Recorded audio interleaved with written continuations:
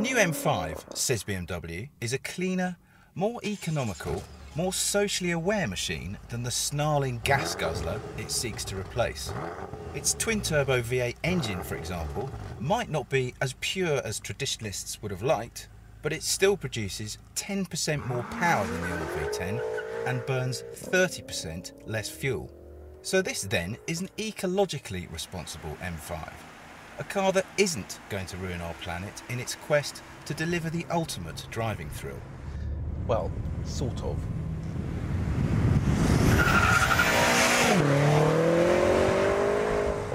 So, the hard points of the new BMW M5.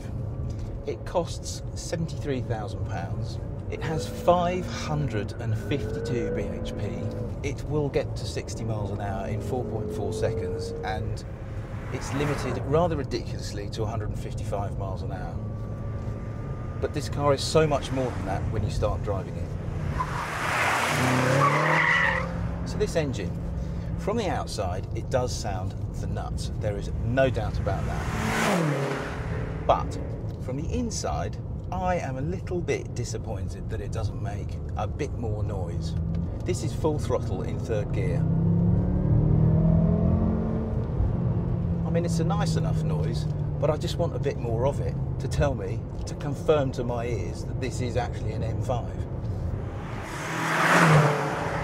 One thing that they didn't get right at all in the old car was the gearbox. It's the first time that they'd used a proper sequential gearbox in an M5, and they made a bit of a mess of it, but blimey, they have corrected that mistake this time. The gearbox in this car is fantastic, but you've actually got less selection modes. You had 5 last time, now you've only got 3, so they've kind of made it less complex. But the shift changes, the shift speeds, and just the smoothness of the way you can upshift or downshift is just amazing. The gearbox in this car is, for me, the standout item amongst quite a few good items. I've been trying to work out what this car feels like when you put your foot down and go up through the gears, and I've done it. It feels a little bit like the Bugatti Veyron in the way it just sucks the horizon towards you. And I guess you can't really pay BMW's engineers much more of a compliment than that, because, I don't know, an M5 that feels like a Veyron, that's mental, but it's true. Now, let's come to one of the crunch matters, which is how much this car weighs. 1,945 kilograms. That is ridiculous. Range Rovers used to weigh less than that not too long ago. However, I don't know how they've done it, but BMW's chassis engineers have managed to make this thing really handle and really ride. It feels as if it weighs about 1,600 kilograms, so they've pulled off a right trick there. Right, the steering. It is good with a small g. Why?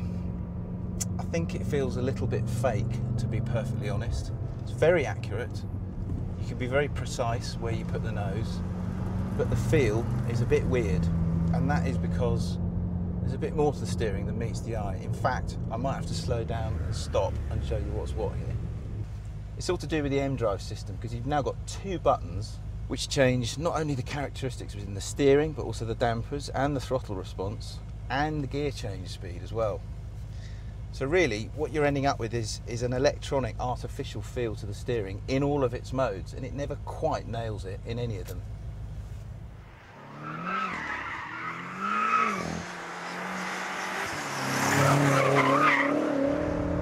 So it's obviously a very good car, the new M5, but is it a great one? Well, yes, I actually happen to think it is. And it's the overall picture that is so impressive. It's not just the straight line performance, which is absolutely nuts. It's the ride, the handling, the refinement, everything it does brilliantly. And you know what? Overall, I'm glad they didn't tone it down too much, because it is, at heart, still a proper lunatic's car.